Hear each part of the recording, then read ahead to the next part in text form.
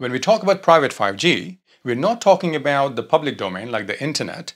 We're talking about the private domain, a contained high-speed environment for enterprise customers. So it's a local area network, or intranet, not internet, intranet at places like airports, factories or ports where everything stays inside that site. The goal is real-time control, fast, reliable and free from interference. It's mainly about automation and robotics in a private space.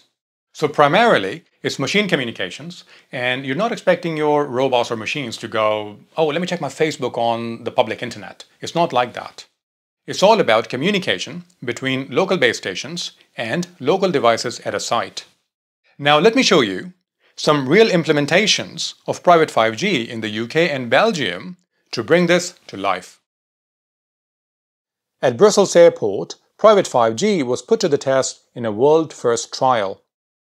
A safety drone was flown beyond visual line of sight, with the pilot sitting in Bruges, more than 100 kilometers away, controlling it in real time. That kind of connection unlocks a whole new set of possibilities. Remote inspection rounds across massive airport surfaces, faster response to aircraft incidents with drones arriving first, wildlife monitoring like birds etc. for takeoff and landing safety, and drone detection systems tied into the Drone platform for real-time flight approval, all powered by private 5G deployed with City Mesh. And it doesn't stop there. Thames Freeport teamed up with Verizon and Nokia to roll out 6 private 5G networks across 3 major sites, 1,700 acres in total.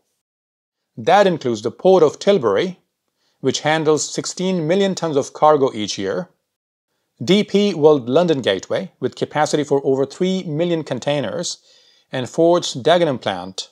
It's one of Europe's most ambitious private 5G deployments, supporting AI-driven analytics, autonomous vehicle control, and real-time logistics orchestration. And the momentum keeps building. Hutchison Ports has now completed one of the UK's largest private 5G networks across Felixstowe and Harwich, focusing on fully autonomous vehicles and equipment. This is the result of years of evolution, from private 4G a few years ago to today's end-to-end 5G operations that are enabling things that just weren't possible before.